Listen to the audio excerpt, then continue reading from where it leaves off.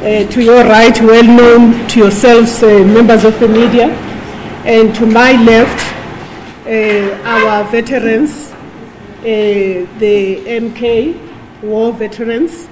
They are here to our left, and I will not go any further than that. Comrade Dan Hatto, who is the leader and the convener at a national level, together with Comrade Dikeledi, comrades who are a product of Umkhonto weSizwe.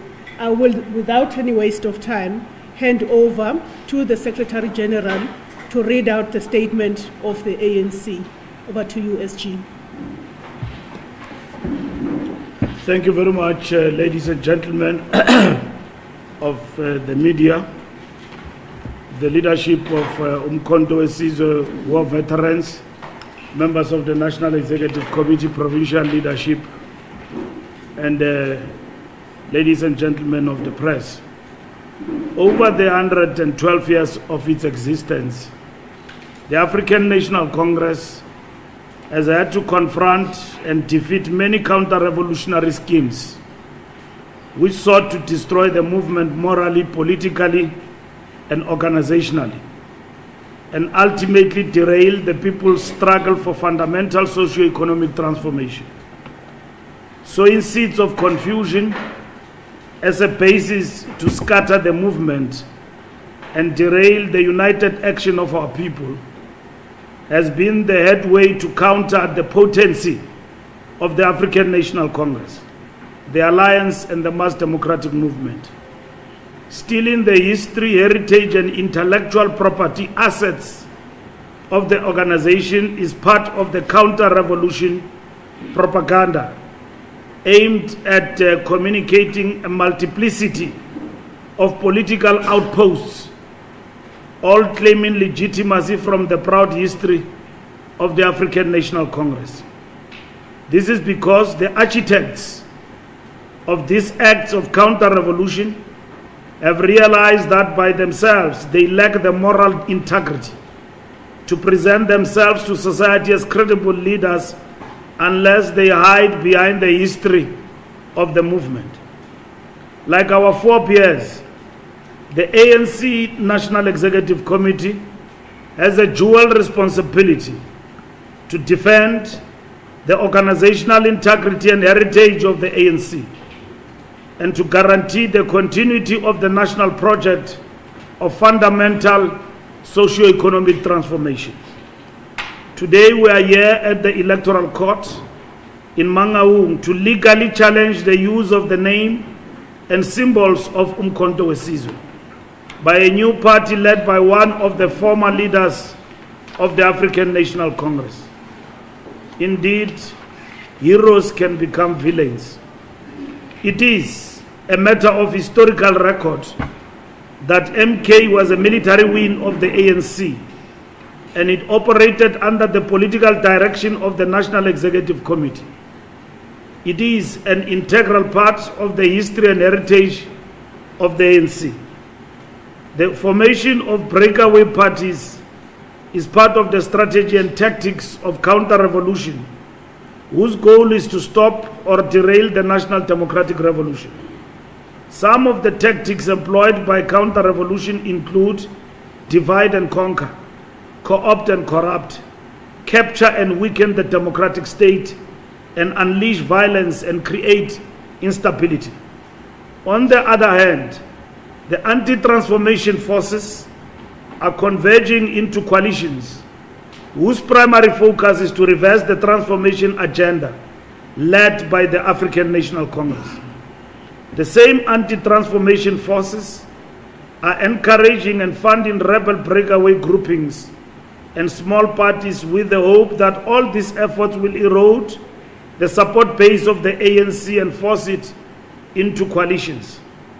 It is very disturbing to note that some of the parties that masquerade as a radical and have revolutionary sounding rhetoric have common cause with the right-wing forces. They all want to derail the national democratic revolution. The formation of this new party that has hijacked the name, legacy, and symbols of MK is not an accident.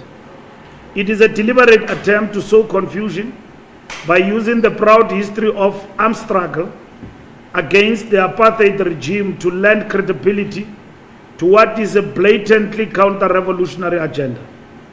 The ultimate aim of the initiatives to form a myriad of small political parties is trying to chip away from all angles the popular electoral support base of the ANC.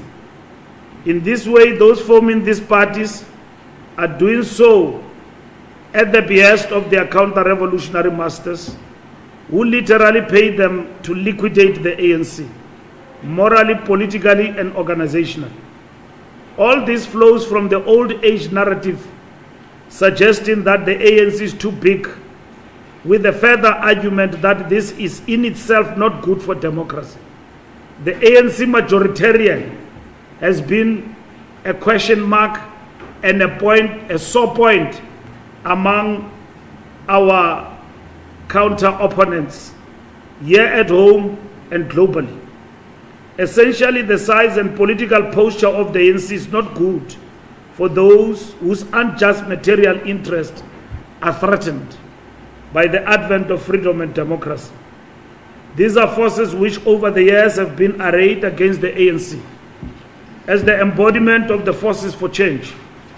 Having failed in their various attempts to chip away from moral and political hegemony of the ANC, they have now concentrated themselves as stealing the assets of the African National Congress to create new organization at the direct expense of the ANC. As the ANC were not perturbed by the mushrooming of many political parties, as that is partly an expression of democracy, even as we know the clandestine forces behind these various initiatives. However, what we will not tolerate is anyone stealing the assets of the organization.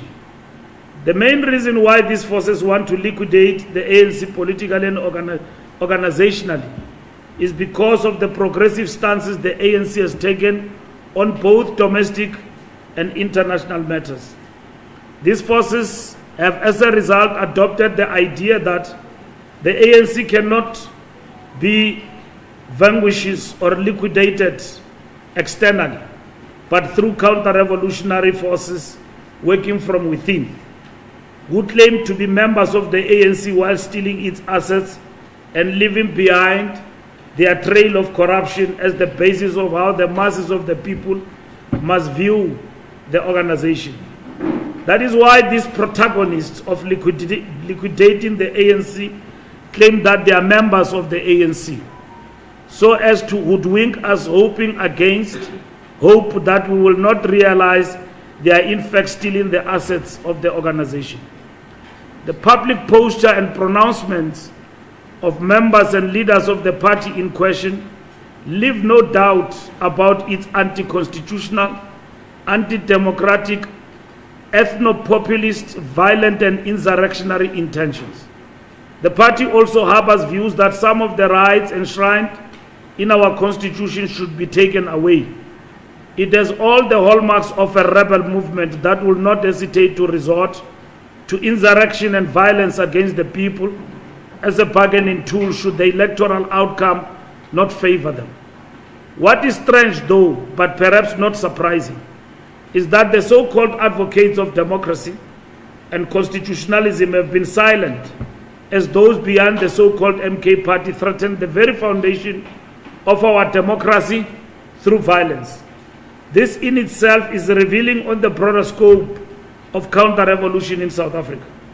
Objectively, the leader of this party, Mr. Jacob Zuma, is actively asserting himself as the figurehead of counter-revolution in South Africa today, standing in contrast and contradicting the facade of what he projected throughout his apparent struggle years. This in itself is revealing on the actual motive behind his political participation and the struggle that is ultimately about himself and not the masses of our people. And of course, he has historically abused the masses of the people, as he continues to seek to do so today, by pretending that his selfish needs are in fact the needs of the people. His activities and those of his party fit well in the broader strategy of the right-wing forces of cutting the ANC to size and bringing it below 50%. This party is spreading the untruth that currently the ANC is supposedly controlled by white monopoly capital and foreign forces. This is the same narrative the Guptas hired Bell Pottinger to promote and cause serious divisions in the movement and in society. The ANC has adopted very principled positions on major issues here at home and abroad, and this has pit our movement against right-wing forces globally and domestically. The false accusations that the ANC has sold out only serves to reinforce the work of the global and domestic opponents of the National Democratic Revolution, who are working tirelessly to ensure regime change in our country. Mr. Jacob Zuma is telling the people that he was badly treated by the ANC. Nothing is further from the truth. The ANC became too ambivalent and accommodative of leaders whose ethical orientation was at odds with its own values. Renewal is setting the bar higher again to ensure that the ANC never ever allows an individual leader to lower its ethical bar to be accommodative. The ANC will not allow any party to steal its legacy and trademarks, from that of MK to the uniform of the ANC Women's League. Mr. Zuma's reference to the ANC as the ANC of Ramaphosa, quote unquote, was a cheap stunt to draw the president of the ANC into a personal tit for tat. He was effectively ignored. This party wants to engage in electoral democratic contestation whilst lambasting the very democratic process. He seeks to commit electoral fraud, politically, morally, and legally speaking. Thus, whilst participating in electoral contestation, it is a participation that goes only as far as it serves the leader's needs. This new party is a gathering largely of people who are either in trouble with the law or in trouble with renewal. What is common is anger, fear, and hatred for the renewed ANC and loathing of rule of law. A renewed ANC must be out of power, and an ethical, capable, and developmental state will be too dangerous for those in trouble with the law. Narrow nationalism and populism. Over the past decade, right-wing tea parties led by right-wing nationalists and reckless populists have become commonplace in politics. All these leaders are either right-wing ultra-nationalists or populists. They are all anti-establishment with anarchists and counter-insurgents. They are anti-democracy and anti-constitutionalist and anti-the rule of law. Their personalities are bigger than their parties. They are charismatic, one-person show populist. They all have dictatorial, authoritarian big man syndrome tendencies. They run fear-based mobilization and fear-based negative campaigns, which are racist, sexist, Afrophobic, homophobic, ethno-nationalist or tribalist, from different national or religious groups who have not embraced the values of the Constitution. They all run very powerful and effective propaganda campaigns based on what they term alternate truths, which they've learned from their masters elsewhere in the world, which in reality means fake news or falsehoods. As you would have seen in South Africa, the era of fake news and falsehoods has encapsulated the social media space, TikTok, everything else you can think about. They all have disruption and rebellion built into the DNA of their parties and campaigns. They project a capacity that threatens to disrupt and destabilize the government. There is no ideological principles and coherence. The campaigns are all based on rhetoric, and that is what they stand for. The African National Congress is here today in Mangaung to make a statement that before the courts and in particular the Electoral Court. We have made our case, and they will stand with whatever outcome that comes with it. We know our winning of power and contesting power to win it overwhelmingly is not dependent on the courts. We are here in Mangaung to claim what is ours, which is Umkhonto weSizwe Party. Next week we will proceed to Pietermaritzburg for the patent of Umkhonto weSizwe. So it doesn't end here. And we believe in the rule of law, and we want to thank our lawyers who have taken up our case and went with great professionalism and diligently so argued before the courts and before the judges our appeal as the African National Congress. So that's where we stand, and we thank our supporters, members everywhere in the country who have understood the actions that have been taken by the organization. Our call to our members is all hands on deck. Counter-revolution will be defeated by the masses of our people. And the African National Congress is rooted among the masses of our people. It will not be defeated in the corridors of power in the air-conditioned offices, but by working amongst our people who embrace the ANC on a daily basis. And we thank our people for their continued renewed support and belief in the ANC. For doing so, it's not the belief on an individual, it's the belief on the vehicle of the people and by the people and at their disposal, which all we've got the responsibility to defend. And that is what we wish to thank this afternoon, coming to Mangaung to register our case in the Electoral Court. I thank you. Thank you very much, SG. And with that, I'd like to turn to members of the media and to take any questions that you may have. Yes, Zianda? Thank you very much. It's Zianda from Africa.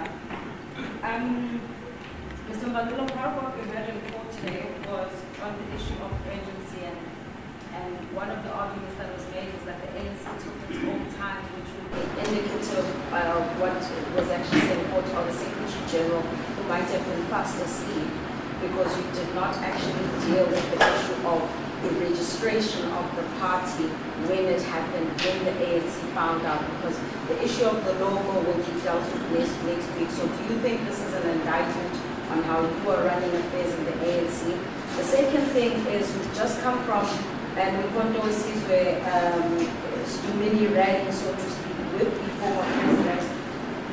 And it would seem, of course, that it's a continuation of the battle of the history of Umkhonto weSizwe, but should the Electoral Court rule in favor of the ANC by deregistering Umkhonto weSizwe, are you concerned at all as the ANC about any possible violence, since there's already concerns about this if they don't get a two-thirds majority? And lastly, on a technicality,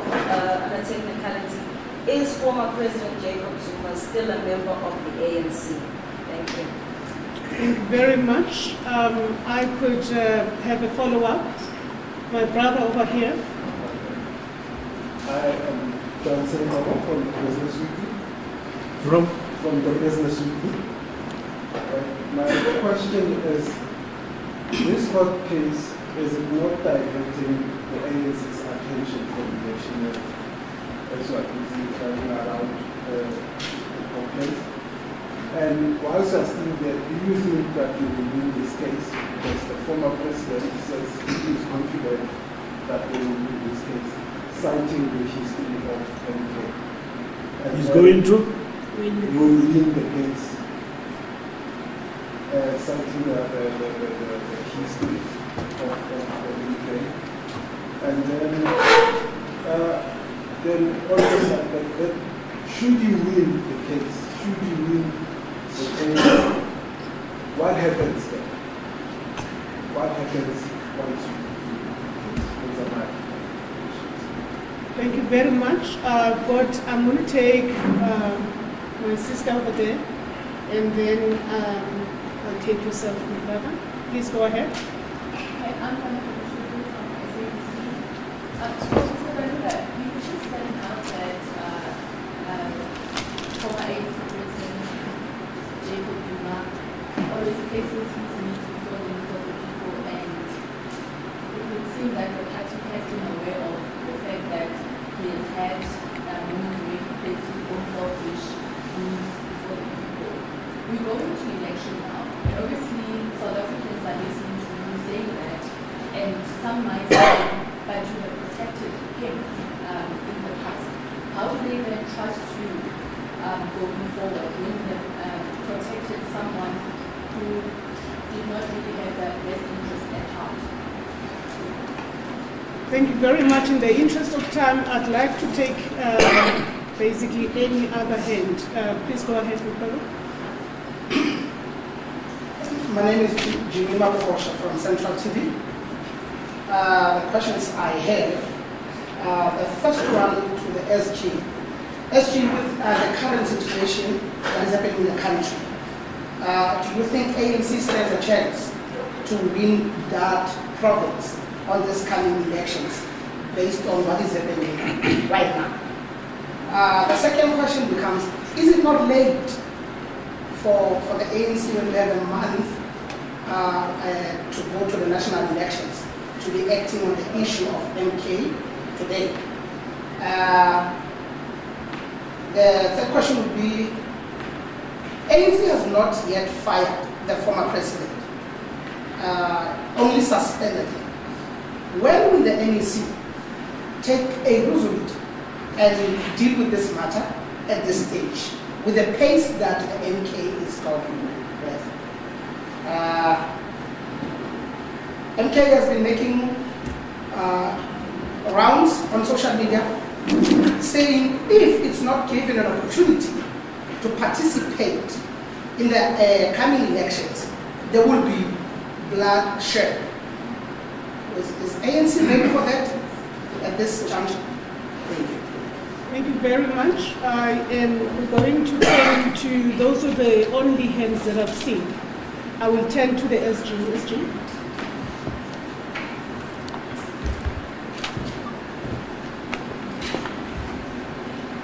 Thank you very much, and thank you for the, for the questions. There's been an argument in court about issues of time, and I wish to leave it there. The characterization and apportion blame and singling out an individual is just a question of irritation. That must be dealt with as such, because that matter is being tested in court in relation to that question. When you deal with issues in office and how you challenge political parties in the context of the electoral system and the IEC, is really a matter of efficiency from both sides. Here in this case, we are arguing against the IEC together with Jacob Zuma's party, which defend them stealing the logo and at the same time the symbol of the ANC, which is well known. So, in simpler terms, we will not be here if Zuma named this party Jacob Zuma Msholozi party. We wouldn't be here. We'll just accept that he has left. If Zuma has got credibility on his own, why is he not standing on his own? Why does he take symbols of the ANC? If he's got credibility and standing in society, and he believes in his moral standing in South Africa, why is he not forming a party outright and taking symbols of the ANC? The reason is that he cannot. He cannot. He's got to take part of what belongs to the ANC, which is what the people follow of South Africa. And it goes with him. And that is why he will defend using Umkhonto we Sizwe historical role in the struggle for liberation. He he will use that to defend himself and say we will win because now Umkhonto Wesizwe history and role in the struggle belong to Zuma. No, it doesn't. It belongs to the people of this country led by the liberation movement called the African National Congress. The graves of Nelson Mandela, attending wherever they are in their graves for the fact that Umkhonto Wesizwe has now been apportioned in terms of its history to an individual who on his own basis has not put up a political and ideological posture as to why does he form a political party and why does a party in his name arise in the broader political space. He's trying to argue that in a way, but at the end of the day, he does not sustain it by standing on his own, by saying, I'm forming a party, and that's it. Malema went to form a party called EFF in his own name and right and fought for it. Why is Zuma afraid to form his own and say that I'm forming a party to fight for land? And he steals the ANC symbols. We will not be here today, and probably you are right, wasting our time. It is a waste of time, indeed, precisely because waste of time and resources fighting over a matter that belongs to our party, unfortunately, not to other parties, but to the African National Congress in history. And because Umkhonto Wesizwe, in terms of its history, is not far away from the African National Congress. Many other things that have been raised on the matter of time have been argued in court, and we leave it there. We leave those issues there. And court will pass judgment on those particular issues. And we have argued them with the IEC, and that is why we are at the Electoral Court. And our lawyers have argued that matter quite diligently and professionally, like we said. So we will not be diverted by the issue of what it calls to an individual in relation to follow up on matters, because at the end of the day it will end up being a case of defense of an individual, whereas it is not. The case has been argued, and what we have done as an organization to defend the right to the symbol of Umkhonto Wesizwe. Violence, are we concerned about that? We have characterized teapot parties that resort to violence and intimidation and mobilizing people on the basis of threats and fears, rhetoric. If you believe in your ideas, there's no need to threaten democracy. And democracy must defend itself. And all of those who are peace-loving, democratic, and Democrats in our country and believe in our constitutionalism must abhor such actions. Nobody else has got the right to threaten violence as a means to achieve their goals in a democratic state. And the democratic state must defend all its citizens, such that activities we come to see by July riots never repeat themselves again in our country. Nobody can say if things don't go my way in a constitutional court and if my leader is not registered by the IEC, there will be violence. We can all resort to that if we did not have a state. We are not stateless. And South Africa is a democratic state, not a banana republic. It's neither a failed state. Our democracy works, as it has been proven over the past 30 years. We coexist, even with people who have broke away from the ANC, and we did nothing to them. We contested them through the polls. The same we will do with Jacob Zuma. Win or lose in the electoral court, we'll contest him on the ground. We are not going to call members of the ANC to be violent and fight erstwhile ANC members on the ground. We will accept the outcome of the court. We have made our case, but we'll continue to challenge the trademark of the ANC, which is what we are doing next week. If they lose, good for them. But we have taken a political decision to challenge the existence of MK because we believe that how it was registered through the IEC. It is a matter that we believe needed to be challenged, and we have challenged that and argued that particular case in court.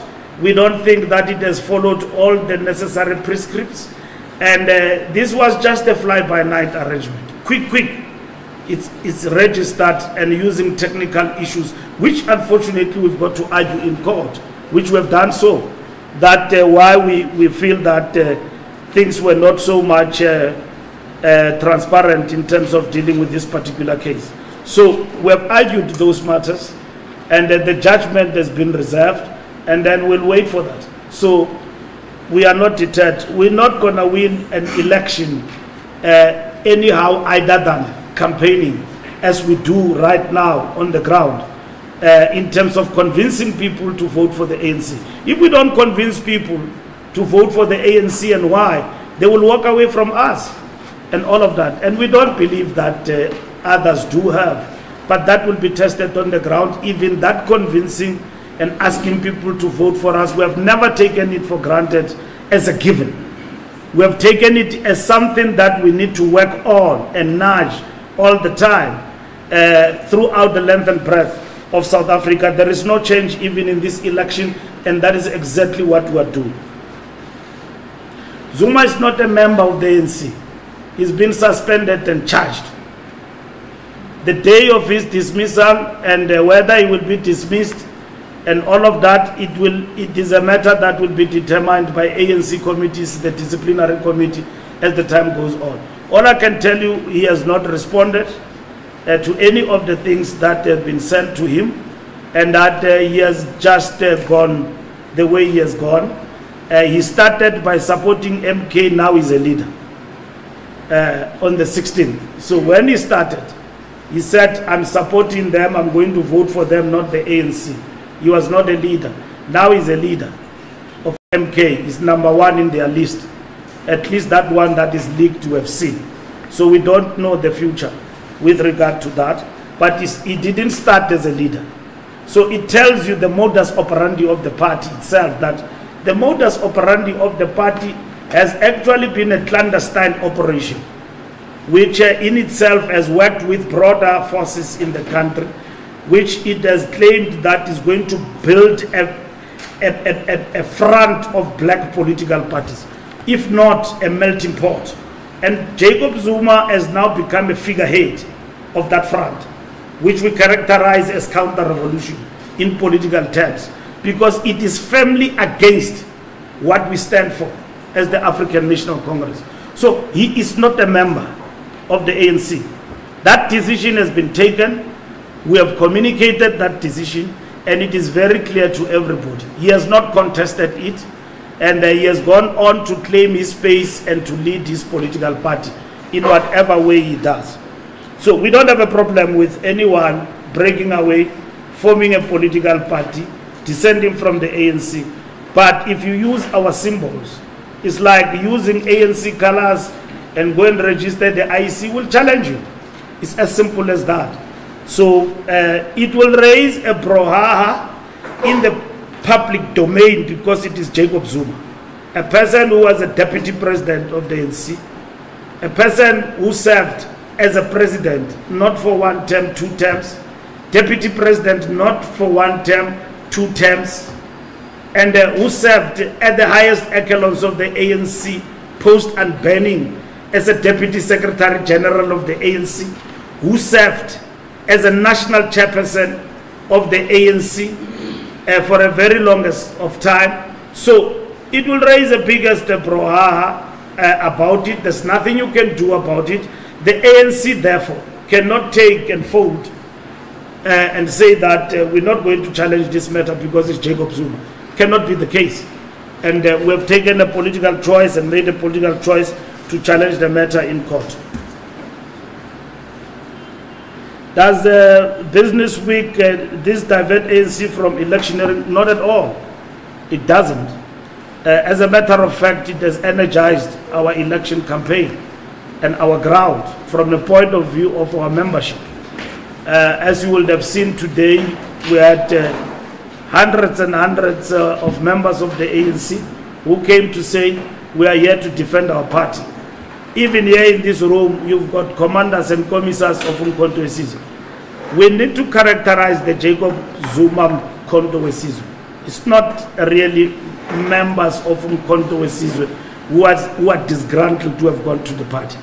If you look today and you look at Dan Hato, who's the longest serving MK commander, who are still in the ANC. Of course, you've got those splinters, Des van Rooyen, and all of that, who have gone that other side, and so on. But a lot of MK members are here. We know that our soldiers and former war veterans have got issues in terms of their welfare. We disaggregate those issues from this MK opportunity, because you need to understand it as such. Zuma was a president. He didn't resolve soldiers' issues entirely. We are still dealing with that when he left. We've got the War Veterans Department, which is dealing with these matters, and we're attending to them. And we don't apportion that failure to him as a person. We look at ourselves in the mirror too, that we need to resolve issues of war veterans. And we cannot then globally say MK party of Jacob Zuma, which has been formed out of opportunism and stealing the ANC asset like that, it's a problem of MK. No. We've got soldiers here. We've got MK combatants who are still with us, and they do have grievances. They do have issues, which as the ANC this week and even next week, we are resolving all of those particular matters, including their recognition as a structure, including the issues that they are addressing on their own in relation to unity of Umkhonto weSizwe, but equally war veterans, not just ANC, but broadly speaking. Everyone who fought for liberation has got issues of social welfare in this country, are matters that government is attending to, and we ourselves, as the ANC, we are working with our own MK soldiers to address those particular matters. Zuma will win the case. It's possible he can win the case, because winning the case really is not a moral issue. It's a question of who put the best argument forward and what is legally permissible. And that is the point. We believe, too, we stand the ground to win the case. We've put a cogent case forward.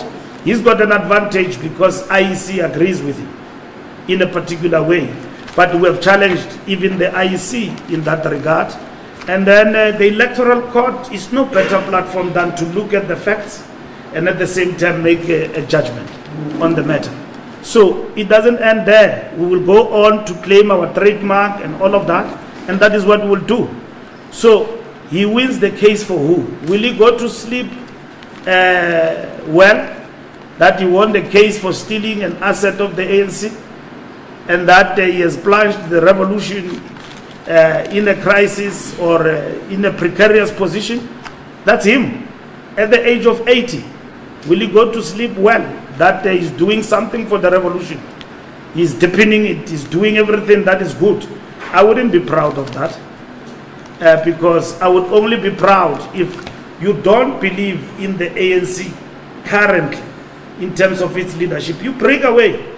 You don't steal because you want to confuse people, and at the same time they must vote for you by default. We've got political parties in this country who are on the ballot who benefit out of ANC colors. There's nothing we can do about it because they are recognized. And then they don't campaign, they don't have manifestos, but every time we look at the scoreboard after the elections, they are there. 2 seats, 3 seats, 1 seat at local government. That's what we see. So we will not step back on things that will impugn and, you know, have an impact on our image in terms of contest of elections. Like we said, we are claiming what is rightfully ours. We have not made Jacob Zuma our manifesto. We've got a manifesto. We don't talk about it. He talks about us every day. Which manifesto has he put across?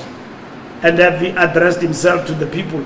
That shows you the crisis of the mob and opportunism. There's nothing there. And you will never find anything.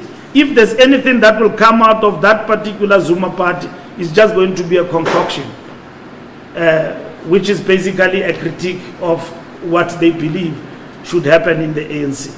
So we're still there. We're still radical in terms of economy and doing all the things. The ANC on the today is standing in the international front in defense of political positions that nobody else in history has ever.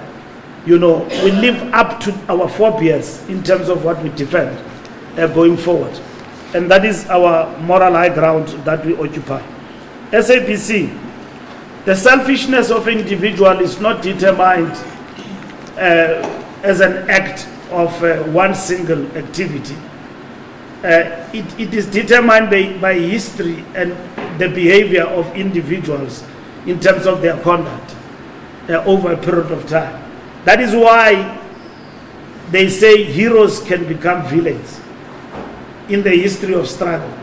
And this could be one example.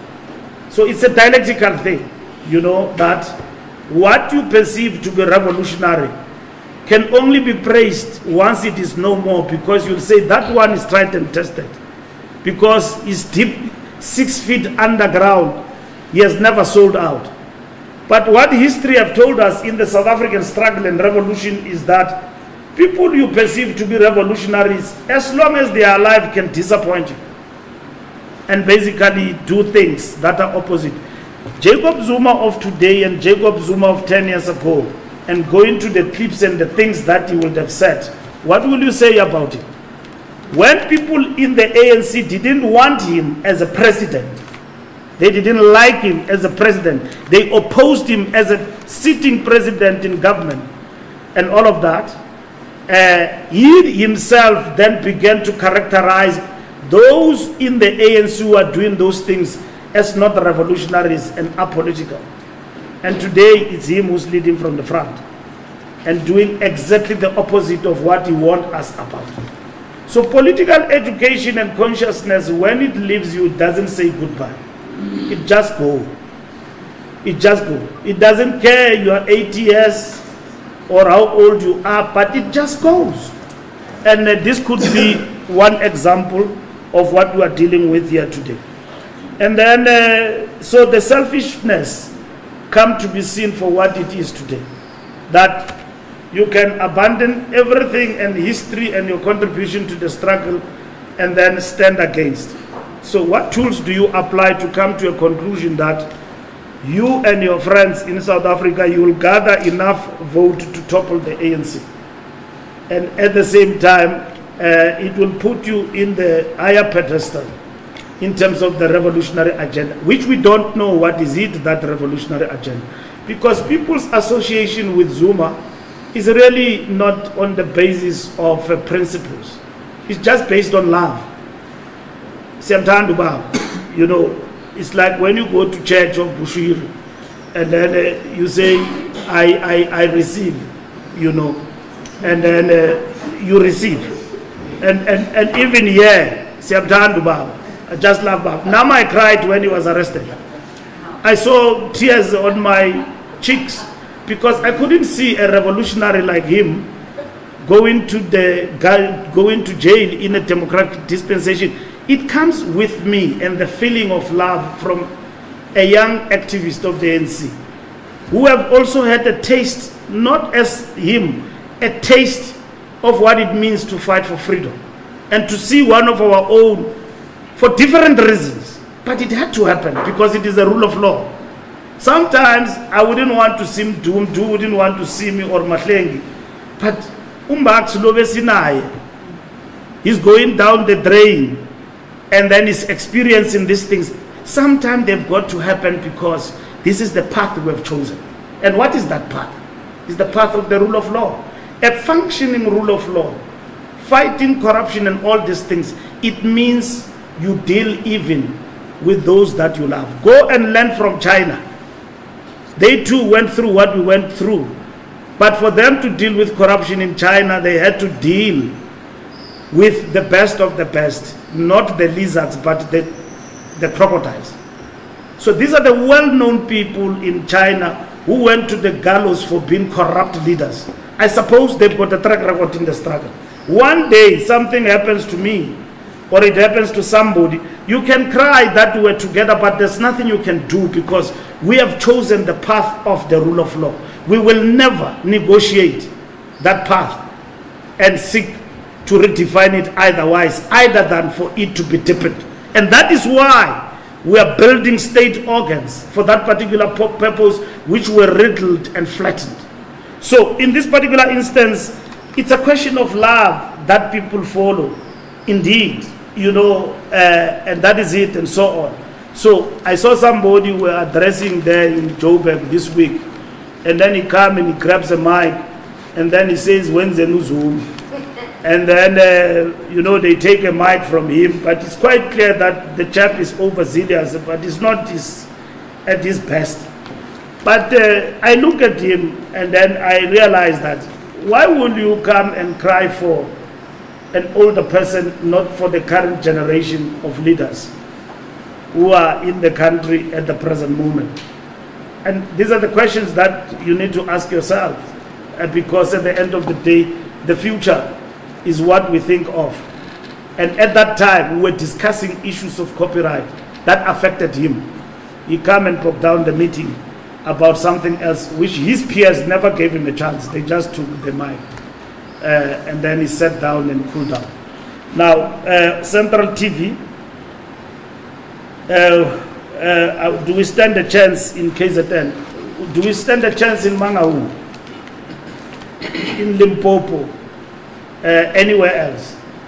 We do stand a chance because we believe in our ability to mobilize against all odds.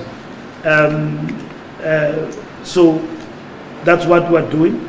And people follow the ANC every day. And then we get into their houses, we talk to them, we humble ourselves. And then they follow the ANC manifesto. It is the ANC manifesto that will answer that question on the 29th of May. And we know that victory that we have vowed to work for when we met in Bombela, that we will work for ANC victory, is what we are doing. It's not a given. So we can't answer that question like 1 + 1 is equals to 2. So it has got to be a mathematical answer that you've got to work for your victory on a daily basis. It's science. If people are sitting there, they've got all the things that the ANC have done, you don't convince them. You talk about one thing all the time and talk about issues that are in the periphery, and you don't talk about your manifesto. You are not campaigning, people will not follow you, and that is it. And all what we're doing here today is to explain the case of Jacob Zuma in relation to MK Party. You are asking Central TV, is it not late to challenge this? No, it's not late. For the mere fact that you will be on the ballot and then you are contesting as in terms of our symbol, you've got to be challenged in relation to that, and any party will do so. That is what it's important we need to do. One thing that you need to understand, it is not late, because this thing started late last year, because we challenged this MK Party and we won, and that is why there was a big argument on the letter. And the process of the second process of the registration, it's not straightforward. It just happened and people said, no, it was gazetted. And then if you didn't see stats current, and therefore you are late, and therefore this party legitimately has to stand. So they've been going back and forth, and we got the result because we challenged. We got the result, no, they cannot stand.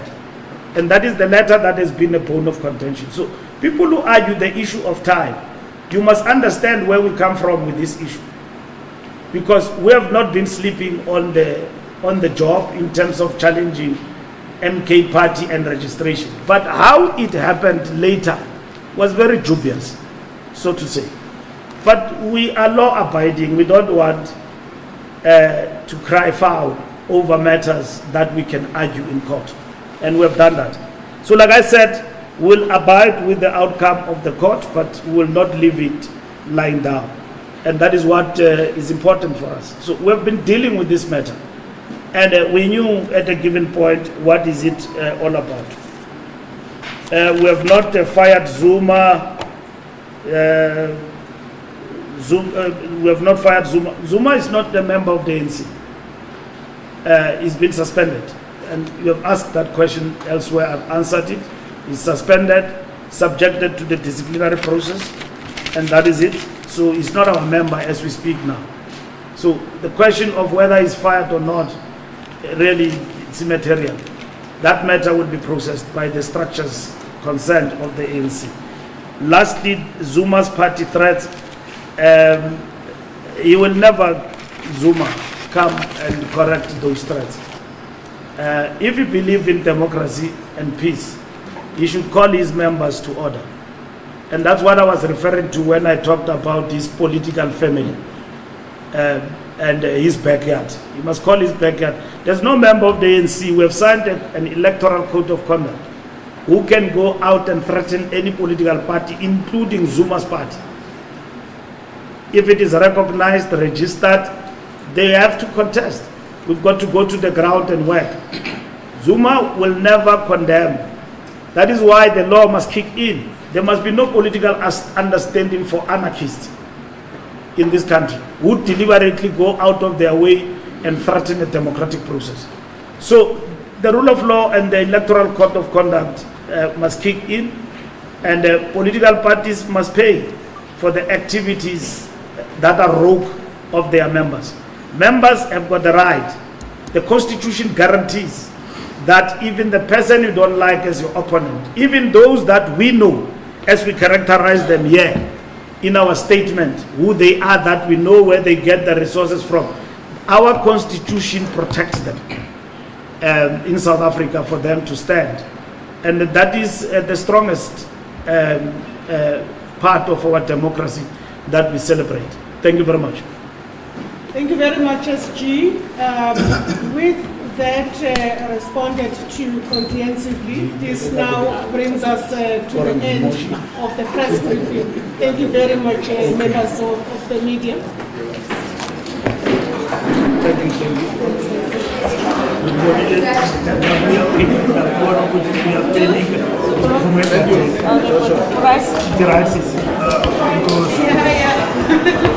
You are late here.